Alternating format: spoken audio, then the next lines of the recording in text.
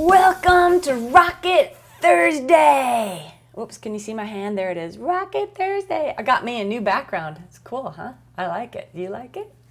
Okay, today is all about video because a lot of you have asked me, how can I present myself on video and get comfortable and to basically not suck?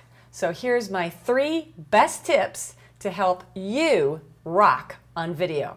Tip number 1, ding, ding, ding, ding, ding. First presentation skill is the length of your video. Online videos, proven fact, no longer than 2 to 3 minutes or our attention starts to wander and drift away. And I'm checking my email or I'm looking on Facebook. So no longer than about 2 or 3 minutes. Make your messages short and to the point.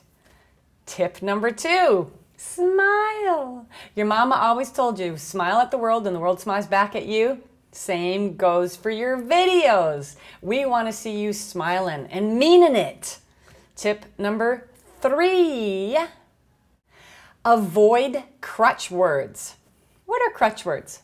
Glad you asked. Crutch words are things like and, so, those are words that are used as filler when you're not quite sure what you're going to say. So what happens when you use too many of them is it sounds like you don't know what you're talking about. How do you avoid crutch words? You practice a little bit, do a couple of takes, write it down if you have to. Do whatever you have to do to avoid those crutch words. Okay, so keep it short, smile, and avoid crutch words. And you will rock it on video. Yeah! That's what I'm talking about, baby, because you're shagadelic.